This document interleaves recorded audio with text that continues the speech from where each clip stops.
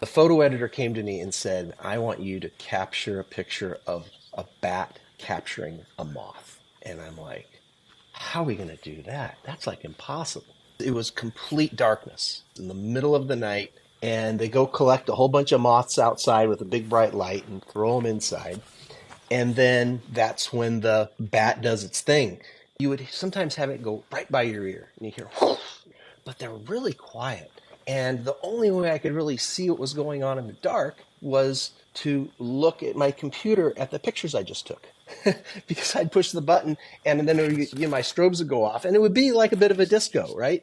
And these are these very charismatic bats, Townsend's big-eared bats. And when they fly, they're a little slower than the other bats, and then they can kind of hover and kind of change direction. So that meant that we could get more pictures when they were in that sweet spot. 99 times out of 100, it was just, more moths only. Oh, the bat's too far out of the side. But you just have to keep at it because there's going to be that one perfect time where the bat's coming in and it's hunting the moth, and you got to be there because the bats don't warn you. They just do it.